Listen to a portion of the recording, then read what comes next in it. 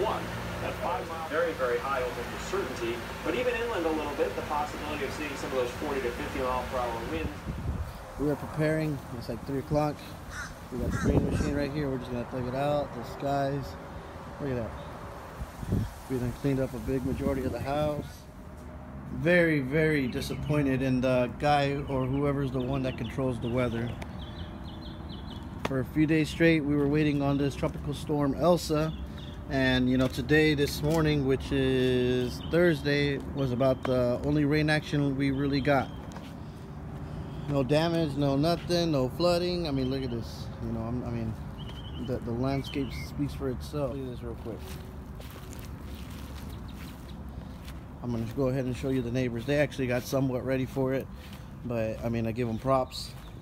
They done boarded up and jetted on us, but I mean, at least they took precautions. We cleaned up the area. That is dangerous though. A lot of this stuff was not here. I put it in the back porch. You see the back porch has everything. We cleared out all the working materials we use. Everything cleared out just in case nothing be flying around. But look at the neighbors. Looks like some end of days type of stuff. You know, we were waiting on the storm. We bought a few supplies, and here we are, still getting it, making videos for you guys to enjoy. I mean, that's just a quick little update for you guys on what Tropical Storm Elsa, you know, was about. Since we are closer to the Gulf of Mexico on that coastline, the path of it was coming up towards us, but it just wasn't strong enough. It didn't build up enough force to be something that we can call dangerous.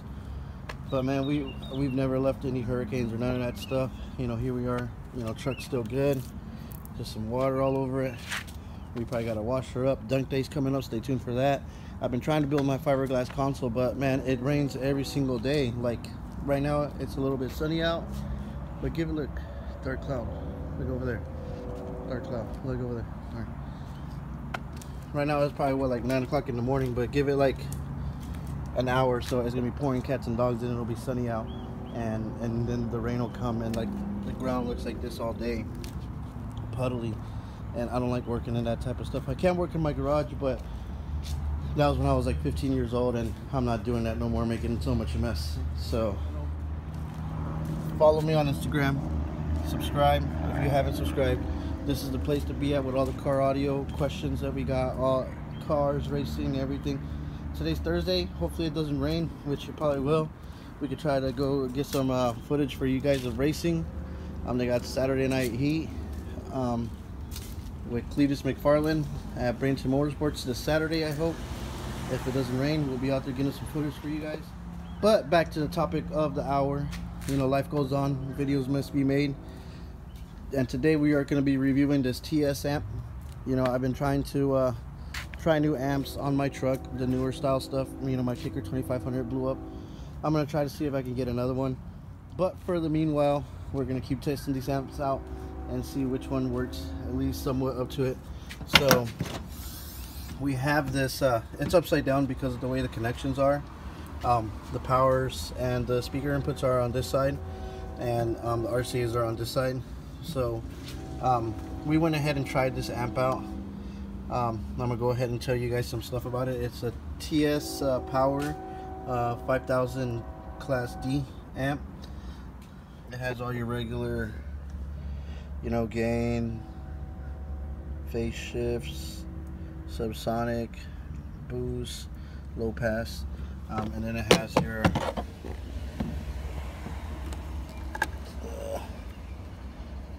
let's see, 4 gauge 12 volt ground and remote wire.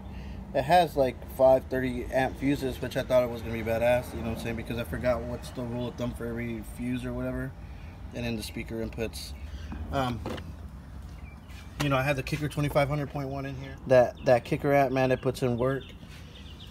So we went ahead and tried to put an amp just so we can be jamming for 4th of July. We put this 5000D in it that my friend let me borrow just to test out. right off the bat, you know, it didn't have aux gauge inputs, so I had to cut down some of the wires so the wires will fit. I thought it was a 2 ohm stable amp, which is only 4 ohm mono, which is not good in the real car audio world. For an entry level amp, it is good, but for what we're trying to do and please the crowds, we still need something more with a little bit of bang.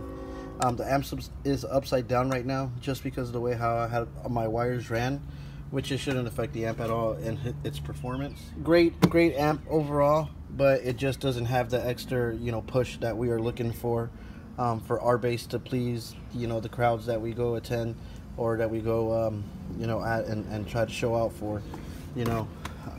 So we are gonna go ahead and continue the journey and try to, you know, get the kicker amp fixed. Test out other amps. I am gonna try to buy what's that, the tarp amps or whatever the brand is called, the Smarty 3000K or 3K, whatever it's called. My friend uses a lot of those amps. He says they're pretty badass. If it doesn't do the trick, I'm gonna go ahead and buy 2. You know, they are fairly small, so I could probably fit 2 across the back.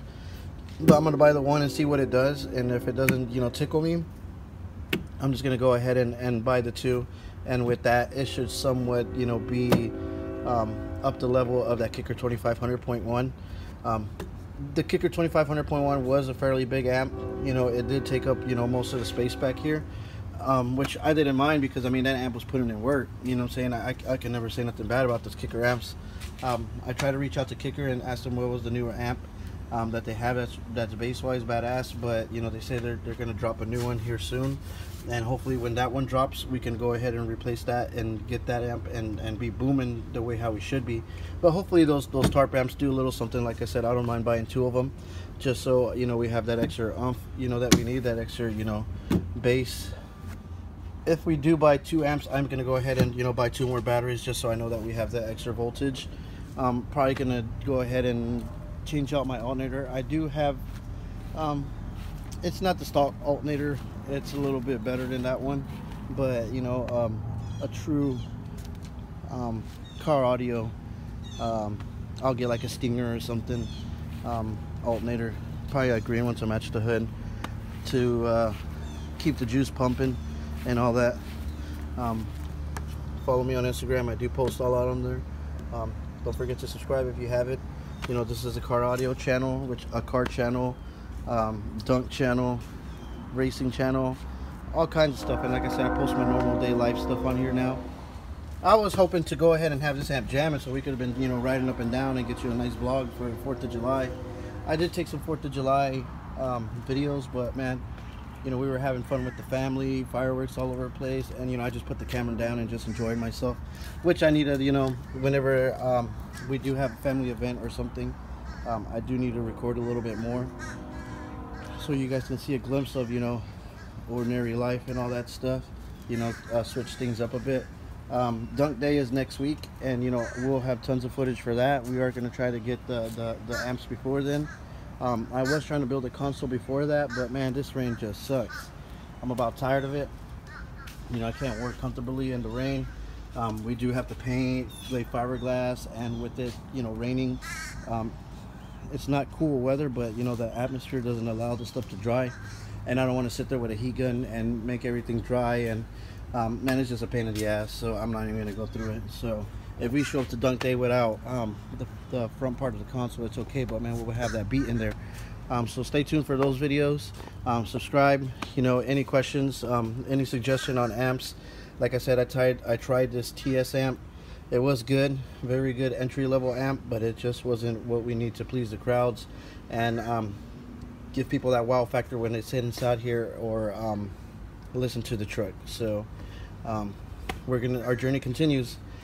So that concludes our video for today. Thanks for watching. Don't forget to subscribe. More videos are coming. Like I said, this is car audio content. I will be dropping later on today maybe how to design a ported box for entry level. We did drop the how to build a Bandpass video the other day, which was pretty cool. Entry level Bandpass designing. So we will start a entry level ported box design. with a secret formula that I have in my head that I use, that I know that's badass. So stay tuned, subscribe, you know, more stuff will come. Thanks, y'all.